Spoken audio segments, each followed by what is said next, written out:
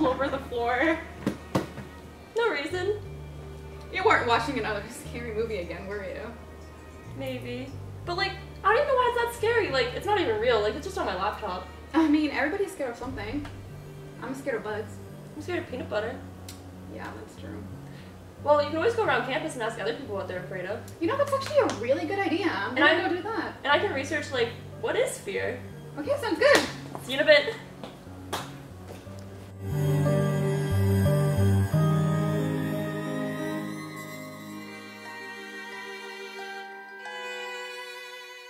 Do you watch scary movies? Occasionally. Yeah, what's your favorite scary movie? I'm old school, so I like Nightmare on Elm Street, Freddy Krueger. I get forced into watching scary movies. Yeah? I hate scary movies with a passion. Actually, me too, so I feel that. I don't understand. No. You don't? Okay. Because I don't get jump scared. Really? Yeah. Okay. Yeah. So you don't have a favorite scary movie? I love Scary Movie 3, it's really funny. Okay. Do you watch scary movies?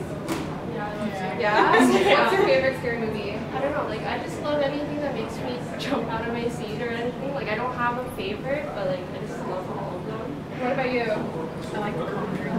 The Conjuring? What are you most afraid of? Okay, this is weird, but I have a fear for birds. Really? So personally, I'm pretty scared of failure. Like, I'm worried I'm going to be a disappointment to like my family and stuff like that. So like, And we all feel. yeah. What's your biggest fear? Being pushed out of my comfort zone, so meeting new people, opening up to new people. Wow. Probably my children dying before me. Wow. That's actually very profound. I think my biggest fear is not, like, doing things to my best potential or, like, experiencing things to the fullest. What's your biggest fear? I'm terrified of the dark and always have been. I'd say my biggest fear is probably getting, like, kidnapped or something. Oh wow, that is scary. Yeah. Welcome back. So what did you find out? Well, it turns out a lot of people like scary movies like you and have very interesting fears. Well, I tried to look at fear from various different perspectives, and here's what I got.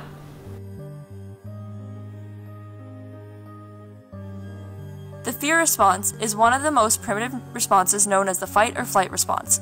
When the body receives a sudden and unknown stimulus, it is processed by the sensory pathways such as the eyes and ears to the brain.